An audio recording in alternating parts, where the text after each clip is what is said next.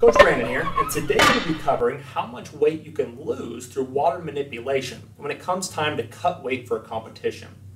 So to cover this topic, we're going to go ahead and read off a mass study.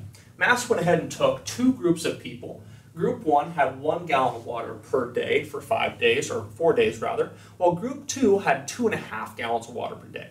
Now obviously Group 2 was the water loading group, and the aims of the study was to find out, once your body gets used to excreting a certain amount of water, does it continue to excrete that same amount of water once water intake drops off?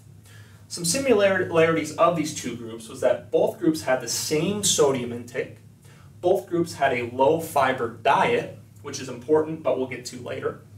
They both had the same type and frequency of training. All participants were combat athletes. All came in for blood draws, and both groups had only 1.5 liters of water on the final 5th day. Now the findings of the study were pretty interesting. Group 1 ended up losing 2.4% of total body weight, while Group 2 had 3.2% lost of total body weight. Obviously there's a pretty big difference between these two groups, but the most important aspect of this is that both groups lost 2% body weight before the dehydration day.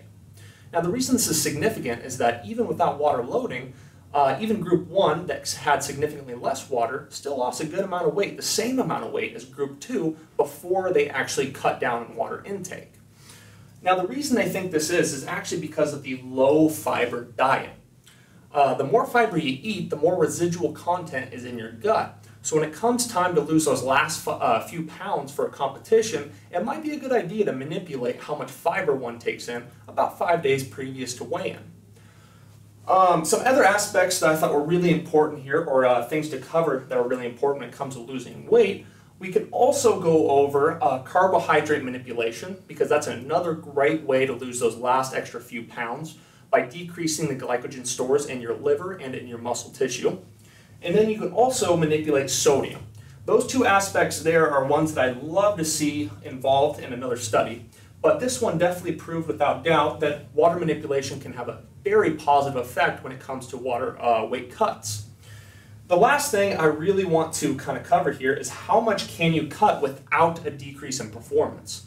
Now the thing about water manipulation is it's fairly effortless. You don't really have to work that hard, you don't have to run miles in a sweatsuit or hop in a sauna, and that's our primary aim here. We want to cut significant amounts of weight without a decrease in performance. Now how much that number is likely between 3.5